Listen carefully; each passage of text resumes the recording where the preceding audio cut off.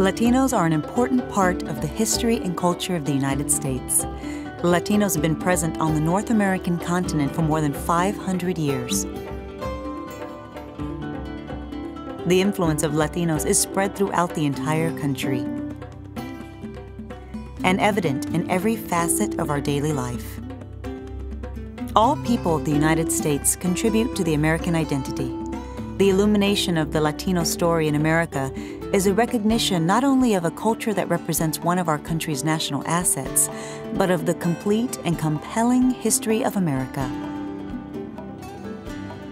For the benefit of all the cultures that make up the American identity, a national effort is underway to study the creation of a National Museum of the American Latino in Washington, D.C. A museum that, on a national scale, will provide a focus on popular, historic, and contemporary Latino contributions and creative expressions produced and originated in the United States and its territories.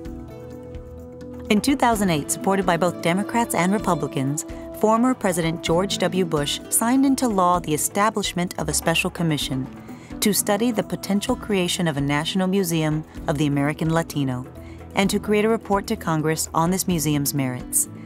This law is being implemented by President Barack Obama. On behalf of President Obama, Secretary of Department of Interior Ken Salazar is shepherding the commission. The President and bipartisan congressional leaders selected 23 members of the commission. Commission members are representatives from leading Latino communities who all share a deep commitment to their congressional task. Together, the commissioners provide a broad perspective of the Latino experience in the United States. The commission is responsible for providing a report to Congress on the viability of the museum, incorporating the valuable feedback, opinions, ideas, and sentiments of the Latino community and general public collected at forums across the country, so that a vital part of our nation's heritage can be preserved and shared for the benefit of all those interested in the richness of the American experience.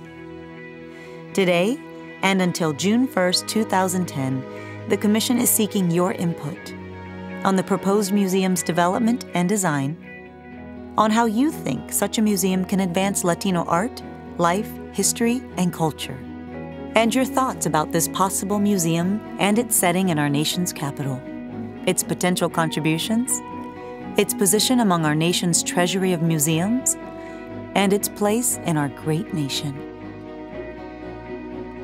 This forum is about a National Museum of the American Latino, for the enjoyment and benefit of all Americans. This forum is about us.